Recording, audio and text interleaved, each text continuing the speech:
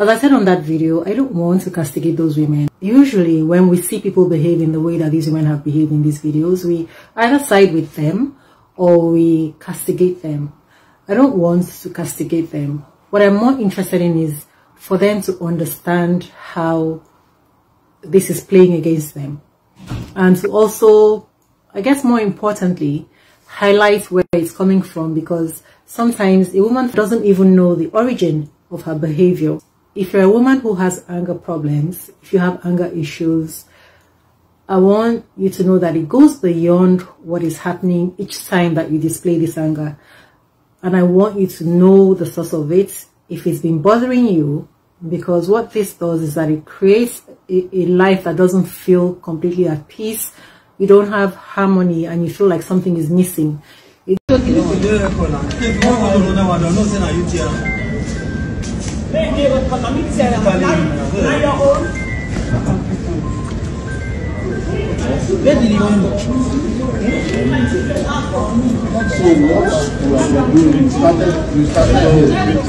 Just comments. Let's go. Comments. If you want to sleep there, you sleep there. Come and go. This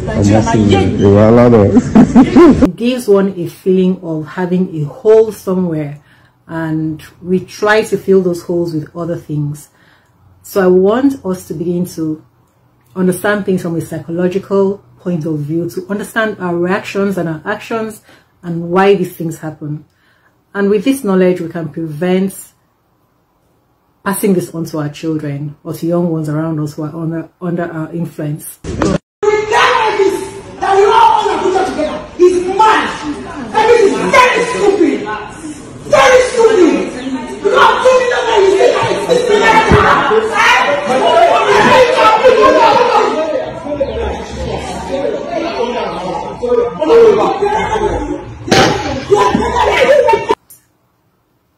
When a woman has anger problems, it means that she will never be in her natural state.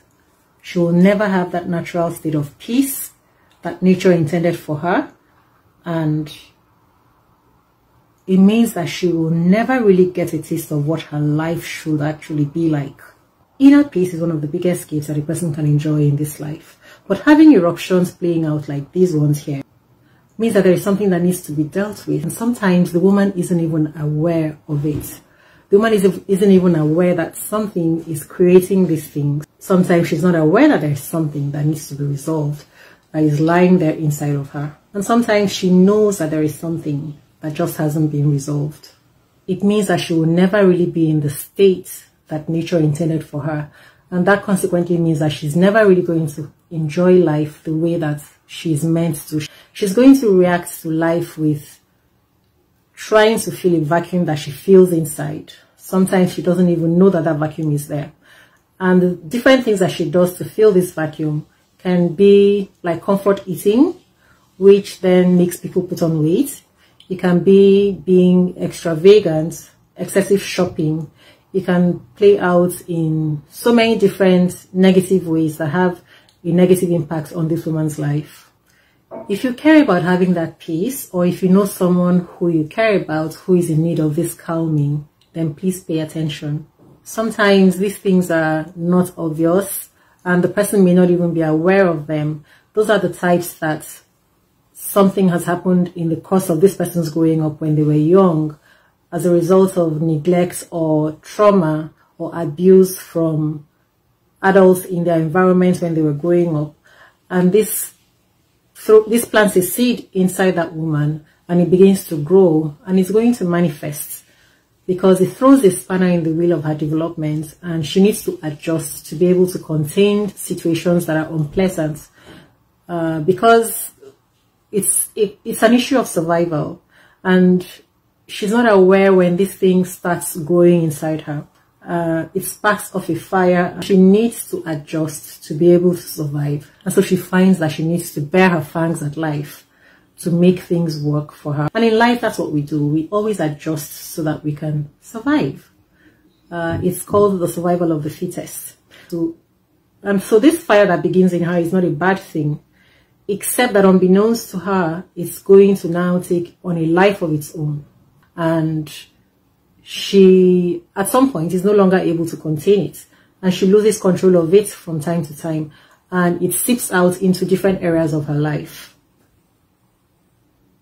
You can find this particularly sometimes when a child has had some sort of neglect or trauma created or caused by a parent. The reason why this is so deep-seated is because it's the natural thing for children to expect love and care from their parents. Once this is missing, this creates an issue that has to be taken care of. There is no way that, like the body functions with all its organs, every time that there is an organ that isn't functioning properly, it's the same thing as with a child. A child needs its two parents. Every time that one of the parents shirks or is absent, whether even by death, something that isn't necessarily the choice of the parents, it is going to have an impact on the child's life one way or the other. If it doesn't show up conspicuously, it's going to be something that's sitting inside that's going to play out in other aspects of this person's life when they grow into an adult. Unbeknownst to this woman, this fire never really dies. Even when it comes up now and then, when there's an opera and she needs it, it's a savior and it works well, but it also has its downsides. This is when it's now seeping out in areas where it now begins to make things uncomfortable for her and bring negative results in her life. And she begins to lose control of it because she cannot contain it. So it begins to also eat away at her inner peace, even without her knowledge. And there is nothing that is going to stop it until she's restored to her default, where she consciously obtains the peace that was stolen from her. So this becomes a part of her because it becomes a habit that she needs for survival in life. It's a good thing because people who are lacking this also suffer from not having that fire. But this fire, when it becomes almost all-consuming, it's not a good thing. As we all know, moderation is key in everything. Any excessive use of anything is likely going to have negative results. Another time that this happens is when people keep quiet about things that they're not happy with. When things happen in their lives and they're not able to express themselves, they're not able to speak up. So it sits inside them, and it's like a bottle where there's a lot of gas and everything is bottled up, and so it just sits there. And then from time to time, there will be these outbursts, and this person responds to stimuli, and they know that they do have some deep-seated anger. They don't realize that it comes, or maybe sometimes they do realize that it comes from bottling things up. Sometimes people feel that that is the way to deal with things, but we can never cheat nature. So when we're bottling things up, we're going to be erupting. That's why sometimes you actually hear them say that still waters run deep. You hear people say that quiet people, when they get angry, they can be really, really angry. This is what is happening sometimes with a woman who doesn't voice out her disappointments and her hurts. Sometimes she explodes like this. So expressing ourselves is something that is very important as human beings. Don't listen to anyone who tells you to keep things in for the sake of peace, because that peace that we're saving today is going to create a battle and a war tomorrow. So what is key is express yourself, but you need to express yourself carefully and reasonably so that you don't lose control and have outbursts, so that people don't end up with a rage inside. Other ways that these things can play out, pay attention, is sometimes reckless behavior, sometimes lying, sometimes stealing even, sometimes playing loud music. Something as simple as playing loud music can be an expression of a rage inside. Sometimes it plays out with drug use, sometimes promiscuity, sometimes even speeding, racing with a car, even sometimes speeding recklessly when driving, sometimes some sort of crime or the other.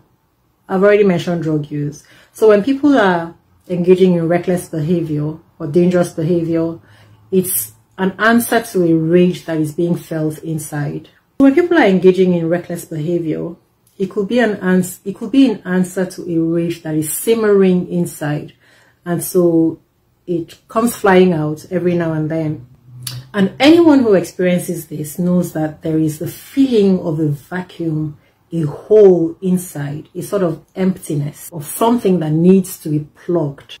And for a woman who feels this way, she will most likely experience difficulties with relationships. And for a woman who feels this way, she will most likely experience challenges when it comes to relationships. She will not attract men that will be a match for her or a match for her energy. The kind of men that she will attract will be men who are actually drawn to this thing in her. Well, this thing is what is going to create the most friction for them at the same time. Because those men will be living off of this energy. This is what they like. But she will in turn be usually frustrated with these men because she will not have a match for herself. And so these relationships will not play out well and she won't be happy or satisfied in the relationships. These men are drawn to her because of this energy, and most often they will not be high quality men, and they also cannot meet her own needs. And they are sucking on this energy of hers, but she has nothing to get from them in return. And so this ends up being a very frustrating relationship. And so most of our relationships are challenges until she deals with this anger. The men may be satisfied. In most cases they are, because they got what they came for. But that it was instrumental payment. Make that car dealer show us the message of Tonto saying, I will not pay you, I will not give you your money. Let me tell you guys something. Most of these people, once they see celebrities, clouds go they hungry them. They won't use that shine. Even if the person blow them breeze, they will shout, say you don't slap me, just for it to get on the internet. Excuse me. She doesn't have what she needs, because it's like something that needs plugging, and she doesn't have something to plug that hole. Literally speaking, it actually works that way. And so there is a big mismatch here, but it's a psychological thing that plays out in the physical. And for people who are not aware of it, this is why it needs to be solved. Otherwise, they will never have the quality of life or the kind of life that they can enjoy. She will also lash out constantly on these men because they will frustrate her, and she has to take that frustration out on them. So the vacuum that this woman feels inside is the reason for the feeling of rage that we see on display. Many people have found that knowing the reason for this rage is half the step in containing this problem. The other half will play out either by, one, having someone or some place where they feel totally relaxed completely with this person, and that's because the person or the place provides comfort where it's like, here I am safe. So it can be a physical place even because of what they associate with this place. And I'm not saying that they're going to be reliant on the person or a person or this place. Once they find that person or that place, then they can begin to work towards the calm on the inside, because having that person or that place shows them the possibility of having that calm. Once they experience that calm, it tells them something on the inside, and it begins to quell that fire on the inside. And so the fire now begins to die, so that they're beginning to be restored to their normal state.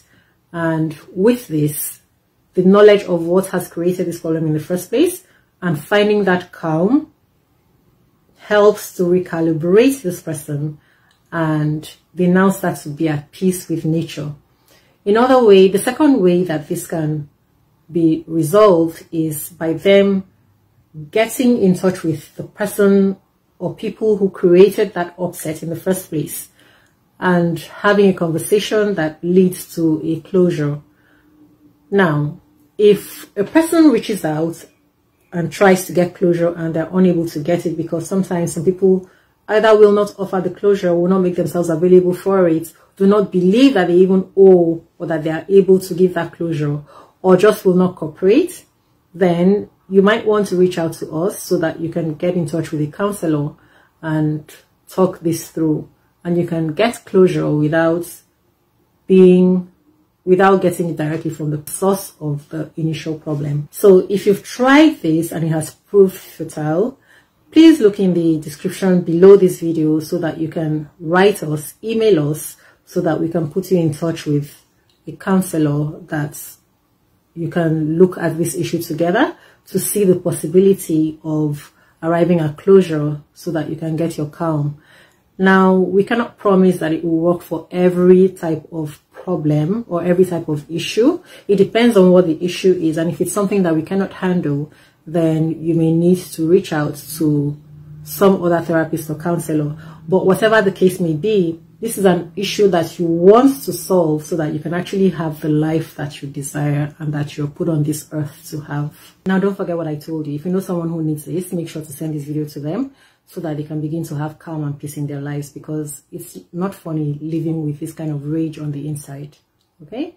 And with that, wishing you the best, wishing you calm, and wishing you peace. Bye-bye.